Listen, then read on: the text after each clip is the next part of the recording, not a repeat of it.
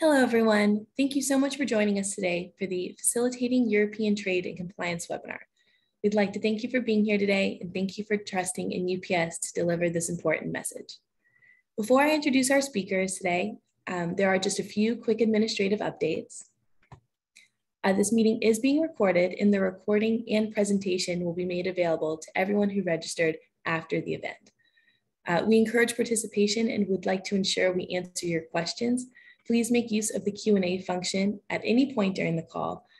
We will try our best to answer the questions live on the call through the Q&A function, or if necessary, we will contact you privately after the call.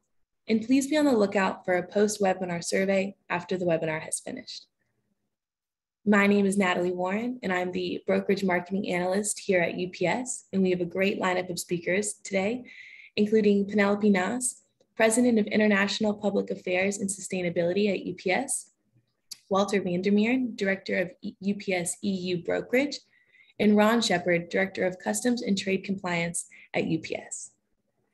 For legal purposes, I'm going to read the following message verbatim, and then we'll get started with today's great content. This presentation is for informational purposes only. It does not constitute legal advice. Please consult your own legal counsel for such advice and do not rely on this information without performing your own research. And with that, I'll hand it over to Walter to walk us through the agenda. Walter.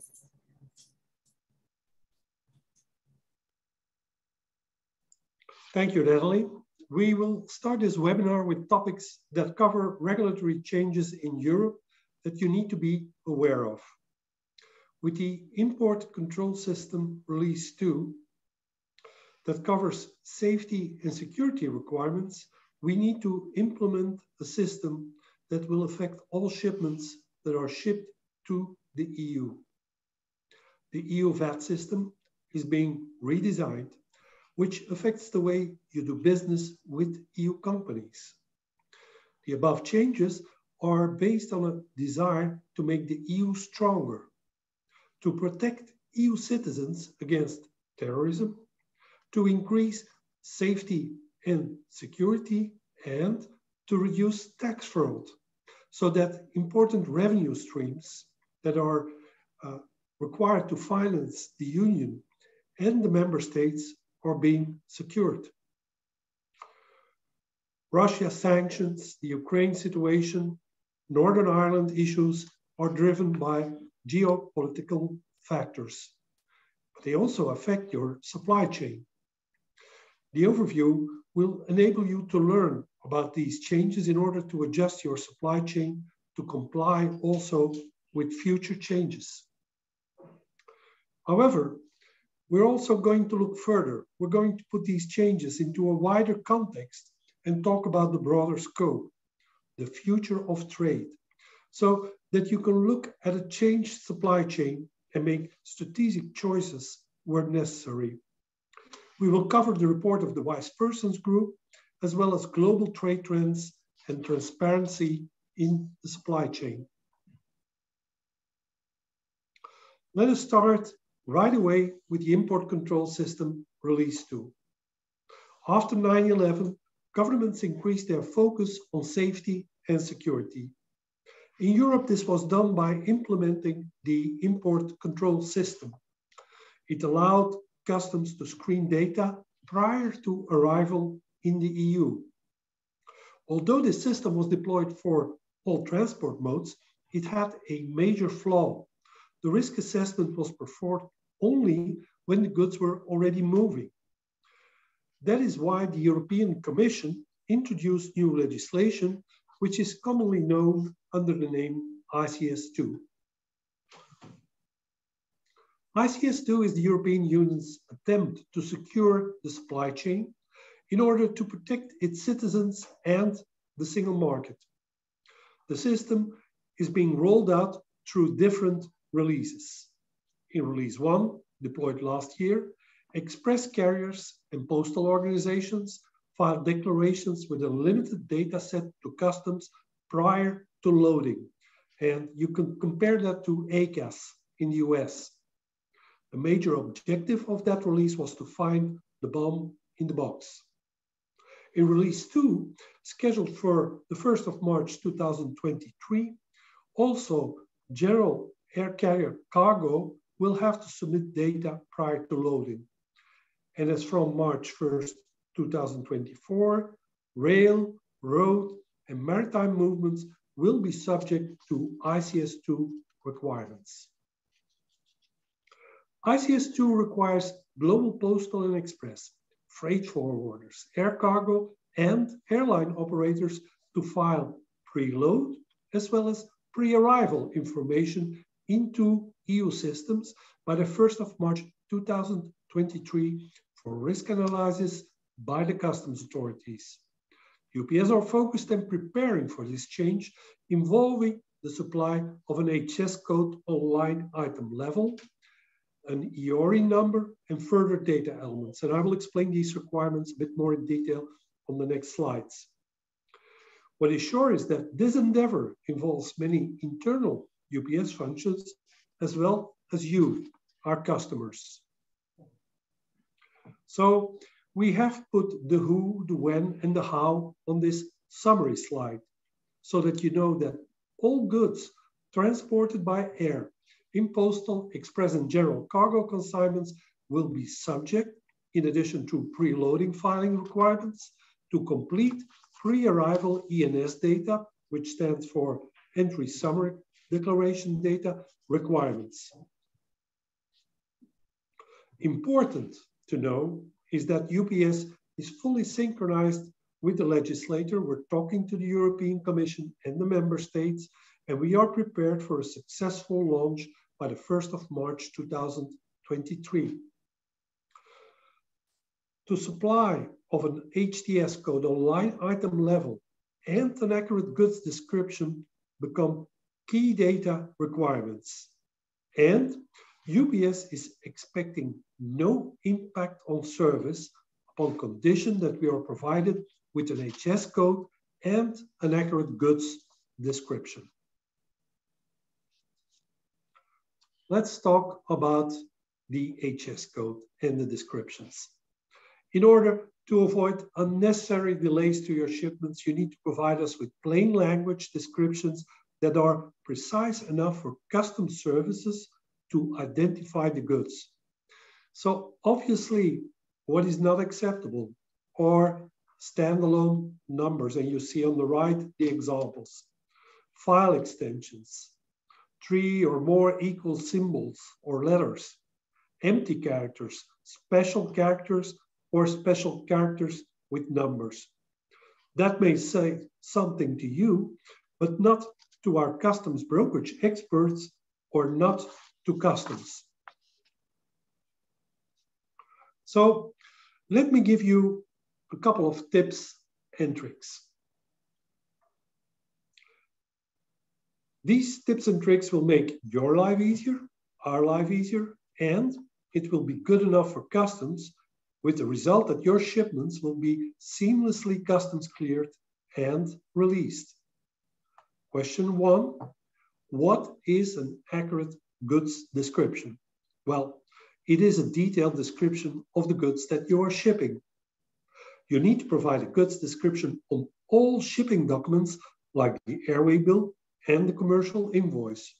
You should also include it on any other additional documents required by the authorities. A clear description gives customs authorities the information they need to assess taxes and duties. It's also necessary to check if your goods are allowed to enter the country, and you can do that based on the goods description and the HS classification. Question 2, what detail do I need to provide? Ask yourselves these questions when describing your goods. What are the goods? What are they made of? And what are they used for? The description should be specific, not vague. And if the package contains branded items, please include the brand and model number along with the description. Don't just rely on the company product code to describe the goods. Let me give you an example of why these questions, what is it made for, what's its purpose, what does it do, are important.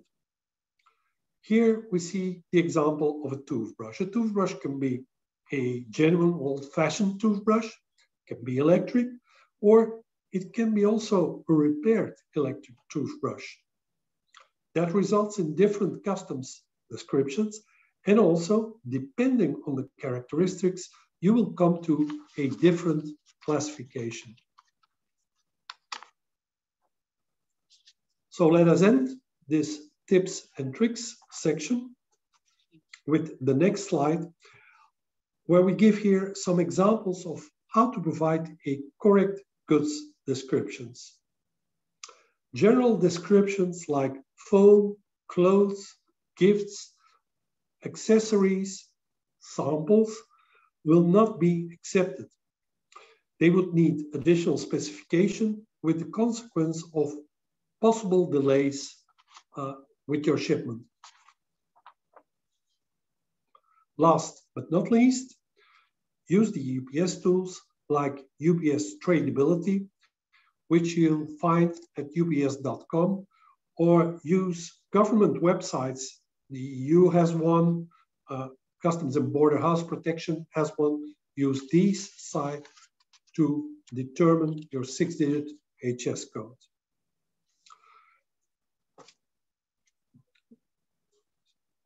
The second item that we will need to provide is the EORI number. The requirement is to provide the EORI number of the importer when it is available. And EORI stands for the Economic Operator's Registration and Identification Number. It is the identification, the ID of the importer with customs. In the EU, businesses and people wishing to trade must use the EORI number as an identification number in all customs procedures when exchanging information with the customs administrations. Your importer will need to request an EORI number through his local customs website. And here on the slide, you see some links to the national government's websites where that can be done. You will need to provide us with the importer's EORI number. If not, your goods will not be cleared through customs.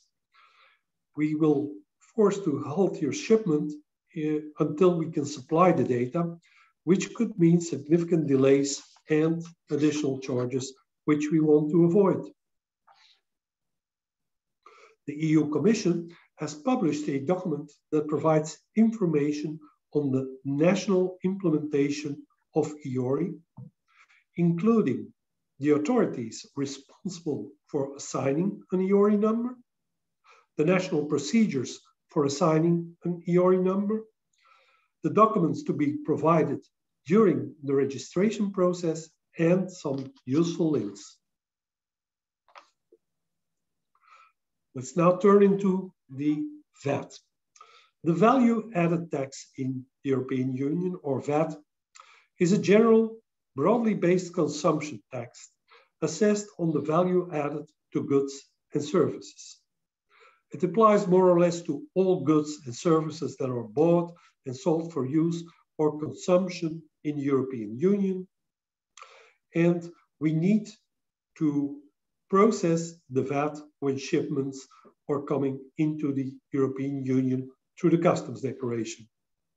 Over the past years, however, the European Court of Auditors have found that large amounts of VAT have been avoided through criminal acts. And that is why the EU Commission came up with a plan to reform the EU VAT system. On the 1st of July 2021, the Import One-Stop Shop, IOSS, was introduced. The IOSS allows suppliers and e-commerce platforms selling imported goods to buyers in the EU to collect, declare, and pay the VAT to the tax authorities instead of making the buyer pay the VAT at the moment the goods are imported into the EU. It's obvious that this is going to help and is helping e-commerce. If the seller is not registered in the IOSS, the buyer has to pay VAT directly on importation, and that's the way it used to be. In the first 6 months after this deployment, member states were able to collect around 1.9 billion in VAT revenues, translating to 3.8 billion annually. 690 million in extra revenues were related to parcels valued at less than 22 euro. That is important because under the previous VAT regime, goods with a real value of over 22 euro were frequently undervalued to avail of a special VAT exemption. And of course, prior to this, goods below 22 euro were exempt of import VAT.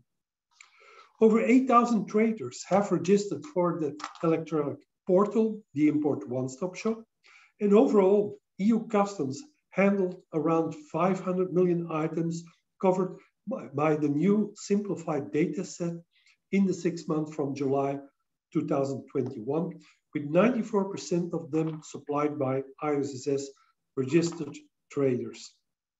It's obvious that the EU Commission looks at this as being a big success, and they are now looking at future changes, like, for instance, making the ISSS scheme mandatory for business-to-consumer transactions and increasing the current scope of 150 euro to a higher value. Let's now switch to the UK and Northern Ireland. When the UK and the EU separated, a lot of rules had to change because the UK and Northern Ireland were fully integrated with the EU customs union and the single market. This required many changes, and these changes have been agreed in a trade agreement. For Northern Ireland, special rules needed to be created since both parties wanted to avoid a hard physical customs border between Ireland and Northern Ireland. And therefore, the Northern Ireland Protocol was adopted. In order to minimize the impact on trade, the UK planned to phase in specific controls. The UK government has postponed the full implementation of these controls already a couple of times because they want to avoid friction to trade, particularly at Eurotunnel and at the ferry ports. For clarity, the controls that are no longer being introduced for EU goods in July 2022 are a requirement for sanitary and phytosanitary SPS checks currently at destination to be moved to a border control post, the BCP, a requirement for safety and security SNS declarations, a requirement for a health certification for further SPS imports, and a requirement for SPS goods to be presented at a BCP, a border control point. This is true for movements from the EU into the UK, the other way around, movements from the UK to the EU. All controls apply since the 1st of January 2021. Let's talk about Northern Ireland, which is a bit the hot potato for the moment. Also there, we are still in a transition period, which means that declarations will only usually be required where the goods are either prohibited or restricted, or for business-to-business transactions where the values are higher than 135 GB pounds. And also, a separate ERI number or EORI number may be needed when moving goods to Northern Ireland. The EORI number starts with GB to move goods to Great Britain and starts with XI for Northern Ireland. Northern Ireland-based businesses receiving goods from the UK valued over 135 GB pounds have to submit a declaration.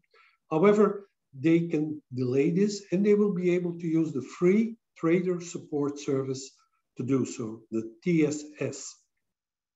When moving goods between the EU and Northern Ireland, those movements are considered intra-European movements and in free circulation with no requirement for customs paperwork.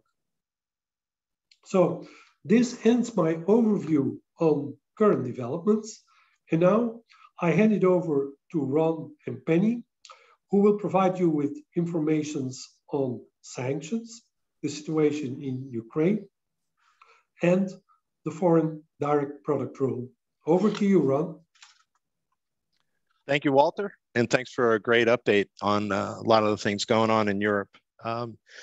No European trade compliance update would be complete without an update on the sanctions and the different developments going on in the Ukraine and the crisis there. And so that's what I'm going to provide everyone for today, and thank you all for joining. So recently, the EU Commission has enacted and proposed sanctions against Russia, basically trying to put as much pressure as possible financially on Russia to change their behavior as they can.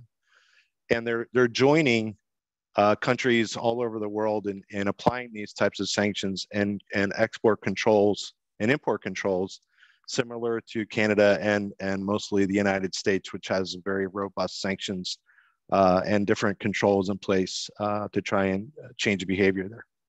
So more recently, within the European Commission, they've banned, as you can imagine, coal imports into Europe, which puts pressure on those resources that Russia is exporting to the European Union. They're also proposing and close to looking at an agreement where they're going to be banning crude oil imports and then ultimately finished fuels, which would have a major impact on the European community or European economy, as well as in Russia as well. But those different sanctions and controls are in place to try and put as much pressure as possible on Russia. And as you can see with the sanctions, there are commodity-based restrictions for importing into the EU, and there's also entity-based sanctions. So going after banks and different other high-level people within the Russian government are being placed on sanctions so that it's preventing them from being able to move their financial assets around the world, restricting them to do that, again, trying to impose as much pressure as possible to try to change the behavior that's going on with Russia in the Ukraine. So let's turn these different things that we have going on with the EU, which are just additional sanctions that are being applied to Russia, in addition to Canada, but also in the United States. Let's take a look at some different additions that the United States is going on as well, most notably to the foreign direct product rule. So we can go to the next slide. So the United States, as many people is aware of, and we won't get into great detail here, has applied sanctions for the last few months to Russia and Belarus I'm going to categorize them in two major functions or groups. So one is sanctions-based restrictions on entities, where they're looking at financial and assets of the Russian government, as well as Russian dignitaries and high-level people within the government, to prevent them from being able to take advantage of the situation that the Russian government is in with respect to Ukraine. So those sanctions are against the entities. Now, how do other countries affect change or put pressure on the Russian and Belarus government is to also look at their ability to generate funds. So the way you generate funds is by you sell things to the rest of the world and you get that capital. So if you prevent their ability to do that with respect to sanctions or commodity controls that disallow products to be either exported to Russia or exported from Russia into your economy, then you're preventing that type of capital influx into Russia, which then ultimately, which many governments believe, if you prevent the flow of capital into a country, they can't use that capital to do nefarious and bad things that you want to prevent them to do. So as it relates to the recent US sanctions, they had added additional entities to it, and they're adding additional commodities. So let's talk about foreign direct product rule. So as occurred in August of 2020, when the United States adapted measures to prevent Huawei, Chinese telecommunications company, which they saw as having certain issues that were national security issues with respect to US telecommunications industry, those measures on the foreign direct product rule are now being applied to Russia as well. And so what does that mean? So the Export Administration regulations determine what products can be exported to certain countries, in this case, Russia, and how much of those, or whether or not it requires a license to be able to export. And then what are those products in terms of the makeup mean in terms of what is under US jurisdiction or US law. As many of you probably are aware of, when you talk about importing a product into a country, the country of origin will determine the type of duty or other types of regulations that apply to bringing that product into that country. So when you look at the foreign direct product rule, not only you're looking at the country of origin, but the country of origin now from a foreign direct product rule actually goes very deep into the supply chain. So any product manufactured anywhere in the world that contains US technology, software, or other types of apparatus that help create that product is subject to the US Export Administration regulations. And when you then now classify that, so look how far deep in the supply chain, if you're exporting something to Russia, somewhere in the world, so not from the US certainly, but anywhere in the world, if you're exporting something that could ultimately end up in Russia, if that product contains anything that was manufactured or created with US technology or software or other types of apparatus, it's now subject to the EAR. And when you look at subject to the EAR, you have to then take a look at, okay, well then what are the requirements for the material that's now subject to the US EAR? Even though it may have been assembled, manufactured somewhere else in the world, it could be subject to the EAR. So now you're taking a look at with that product, and mostly we're looking at items that are on the EAR or the commodity classification, commerce classification list, starting with 3 and above. When you look at those, it's electronics, it's different types of apparatus or parts, things that would be used in the aeronautics, marine industries, all those types of things. When you look at those, would they require a license to ship? And the US, the Bureau of Industry and Security has issued a notice saying that we're basically going to default of a denied denied license, or not been, we're not going to automatically say that you're eligible for a license for this. You have to prove why your product wouldn't be subject to the CCL or the EAR. So once you do that, or you look at your supply chain of all the materials that you have going into the product, are any of them manufactured with some type of software or technology or other types of things that are subject or manufactured in the United States? There's an awful lot of things that are out there that would fall into this. So that pretty much prevents your ability to do that. So how do you stay out of trouble? You got to look at what are all the things and components that go into your products, and where are they manufactured? How did they come to be? Where were the designs done? All that stuff. And then, apply that and making sure that you understand, very deep into your supply chain where these things come from. The second part would be understanding what are the sanctions that your country would have in place against Russia, and whether or not the products or even the export of your products to that country would apply. And kind of getting back to one of the things that was in the previous slide, but I'll mention it here now. If the European Union has also applied controls on products that are being shipped through the EU, ultimately to Russia as well. So it's very difficult to try and get material into Russia. You have to look at what type of compliance concerns you're bringing your organization under by entertaining exporting material to Russia, or even the controls that you have in place to oversee all of your business units around the world, right? So if you're a global organization, you have different buyers all over the world. You have people that could want to buy stuff from you in one country, but then ultimately have to or would ship those products to Russia. So certainly have to know who your buyers are, what their intended use is, and that's all part of your responsibility as an exporter for products that you're shipping throughout the world. So I think now I'm going to turn it over to Penny.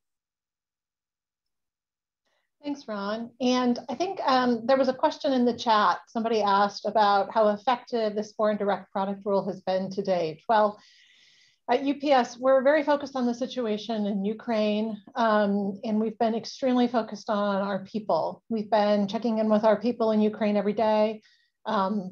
Many of them are still in Ukraine, and all are safe as of our last check. So the safety of our people has been our #1 priority. We have suspended our service in Ukraine as well as in Russia and Belarus, in part because of the complexities of some of the customs rules, but now looking at some of the complexities around providing safe transport and continuing to protect the safety of our people. We're continuing to closely monitor the situation, and we'll look at service in the near future. We are doing some very limited humanitarian movements, particularly into Ukraine. So that is where things stand with Ukraine. I do want to answer the one question somebody asked about how effective the foreign direct product rule had been. So, and where it is. It introduces a complexity to your exports into Russia. And I think based on Ron's description, you can understand the complexities and how difficult and challenging it is to assess if your product's going to be compliant. And what we have seen is that we have not, one of the things the US was trying to do was to ensure globally that people were not shipping in technologies that had potentially dual uses, and they expanded that description based on the products they identified on the list. And if you look at or speak to some of the security officials, they'll tell you that they believe it has been effective in terms of the intent, which was to prevent certain spare parts or other goods from being shipped into Russia to provide repairs or to be used in the war. So that is the situation in, that we have currently at the moment in Ukraine, as well as in Russia and Belarus. Next slide. Back to you, Walter. Thank you, Penny. So let's talk about the Wise Persons Group. And I'm pretty excited about the Wise Persons Group for 2 reasons. And the first one is I've been dealing with customs for more than 38 years now. And to put that a bit in perspective, that was the period that disruptive technology came in. At that time, the fax machine replaced the telex. So I have seen, in the meantime, a lot of changes to customs legislation in different countries. And the proposals from the Wise Persons Group bring customs legislation to a new level.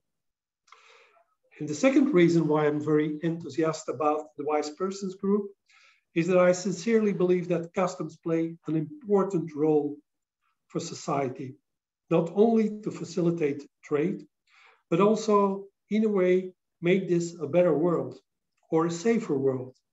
Look at the role of customs that they're currently developing with human rights, sustainability, product safety.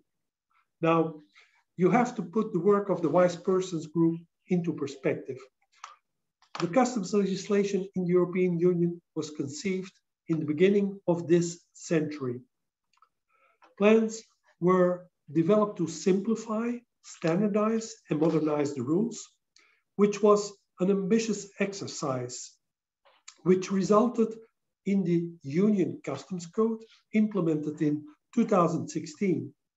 However, that implementation is still ongoing and should be finished by 2025. The reason for that slow progress is that the Commission, the Member States, and trade have to change many IT systems. I would say too many IT systems. In the same time, the Commission realized that the objectives of the UCC were not realized. It saw the need to reflect on the current status and to come up with an alternative plan for the future. To that end, the Wise Persons Group was created. The Wise Persons Group was an independent high-level group comprised of members from politics, industry, traders, and academia, and it was headed by the former Minister of Foreign Affairs, European Union and Cooperation of Spain, Professor Aranja González Laya. The European Commission invited this group to reflect on the challenges facing customs today, examine current rules, procedures, and governance, and consider how these could be improved. The Wise Persons Group prepared its report in full independence based on the terms of reference agreed with the Member States Customs Administration, and they focused on 4 priority areas: e-commerce, risk management, effective management of customs, increasing range of non-financial tasks, and future government structure. Now, the Wise Persons Group has come up with a package of reform proposals relating to processes, responsibilities, liabilities, and governance of European customs. A new approach to data that diminishes reliance on customs declarations, that focuses on obtaining better quality data from commercial sources, and provides business with a single data entry point for customs formalities. The last advocacy is for a comprehensive framework for cooperation, including data sharing between European customs, but also with market surveillance authorities, law enforcement bodies, and tax authorities for a comprehensive management of risks at EU level. They have come up with a timeline for implementing 10 recommendations, and they have advised to use the existing budget of €1 billion. They expect to generate a revenue of 1.5 billion and recommend an implementation timeline between 2023 and 2030. Now, we all need to look into these proposals into more detail, work between trade and European Commission, because not everything will be self-evident to implement, but it is important to understand what the next steps are. The EU Commission will review this report, take into consideration also evaluation of the Union Customs Code, and also the European Court of Auditors report on customs rules. And its objectives are to revise the EU customs legislation and the governance, to modernize the customs rules for security and integrity of the single market, to facilitate legitimate trade, and increase synergies with customs and other authorities. We will continue to keep you informed about further developments. And with this, I hand it over to Penny, who will now cover global trade trends. Thank you, Walter.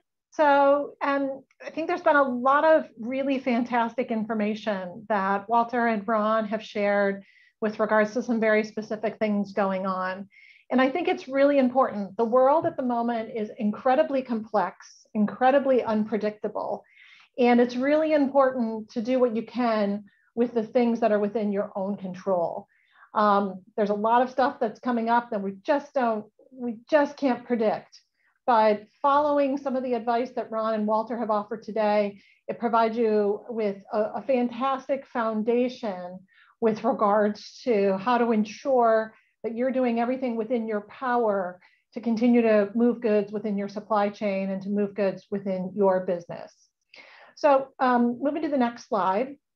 one thing I just wanted to touch on, I just have two things here, I think, to bring us home today. First is what's really going on with global trade. So there's a lot of discussion out in the media that, you know, international trade is dead and globalization is dead. Larry Fink from BlackRock put out a piece saying globalization is dead. But one thing that we've seen is that trade is continuing to grow. It grew almost 9% last year. And we continue to see trade flow despite ships getting stuck in the Suez Canal, despite zero COVID in the port of Shanghai. Trade is continuing. And it's important to also understand that that trade is largely based on the World Trade Organization rules. So European trade, US trade, almost 99% of that trade is done on WTO rules. And that provides a foundation that's predictable, that's certain, that creates stability in a system that at times has been a little unstable. There have been hiccups over the past couple of years.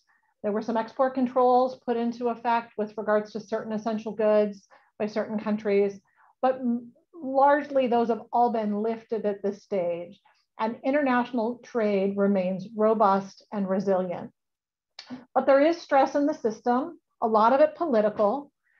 Shocks have still not dissipated, and I think it's important for everybody to remember that while trade continues, there is the possibility for disruptions, and building in some resilience into your supply chains and into how you're thinking about trade is really important.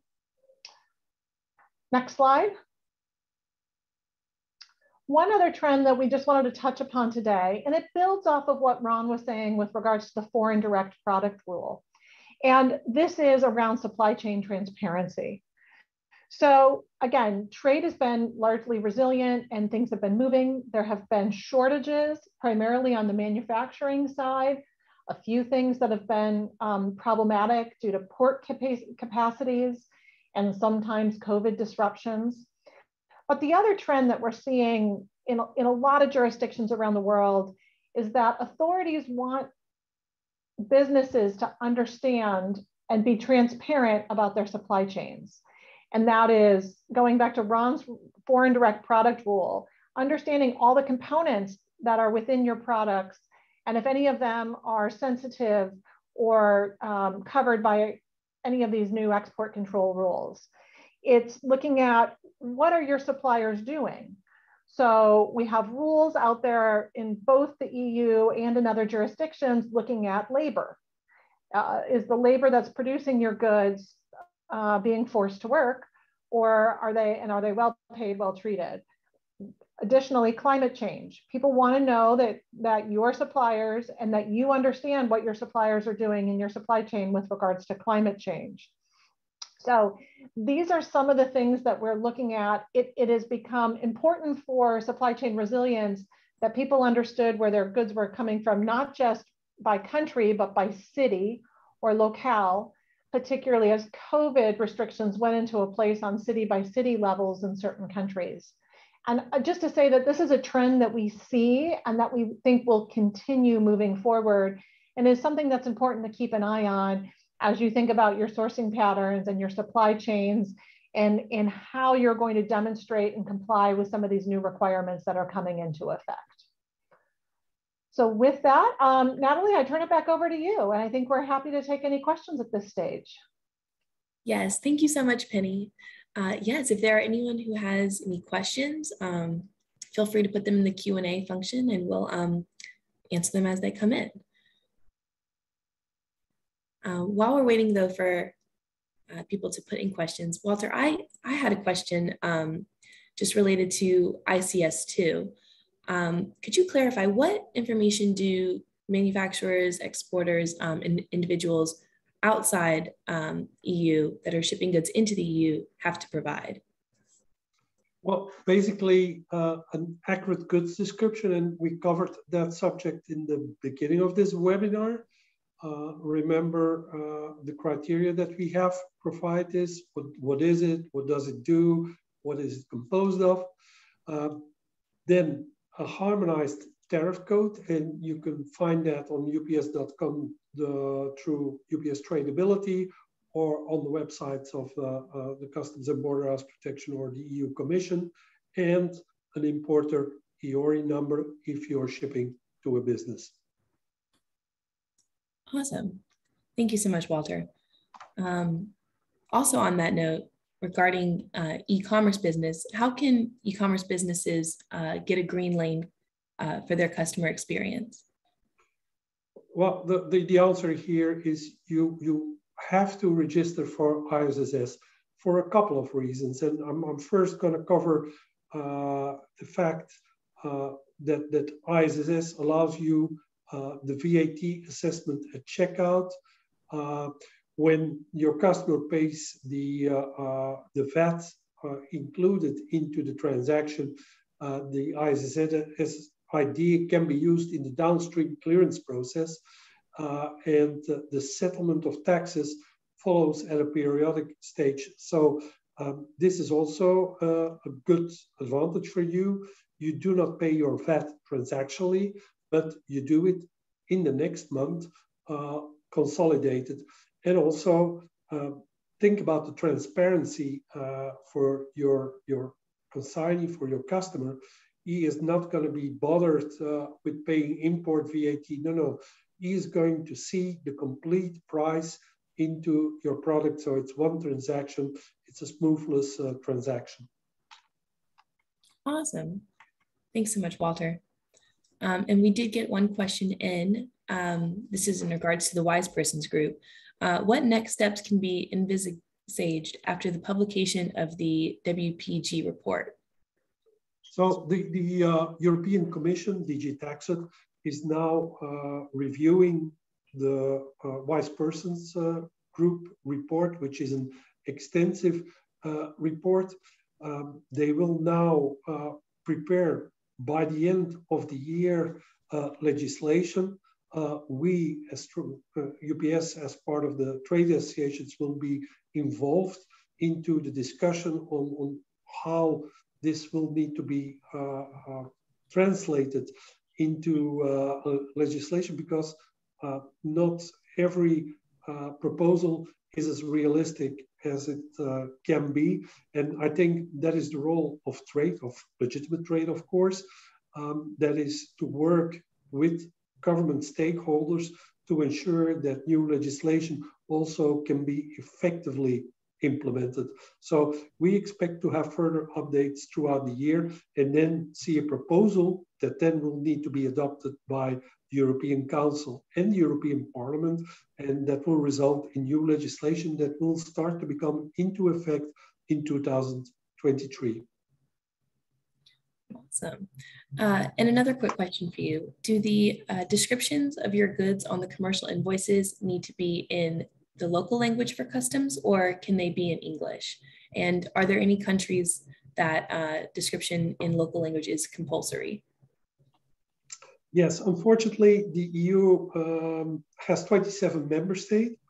It has 23 different languages.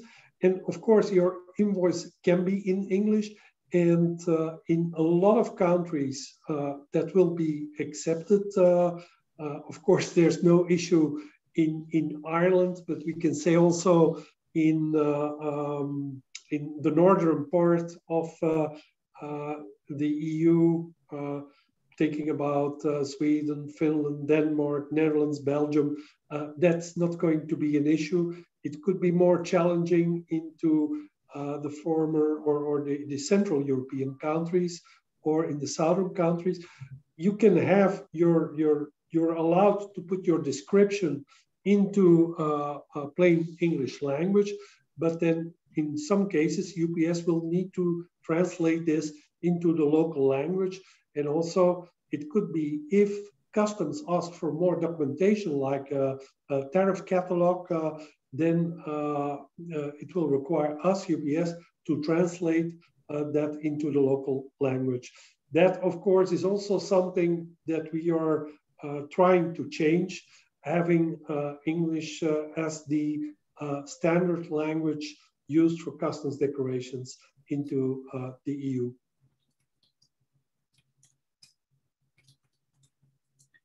Thank you so much, Walter.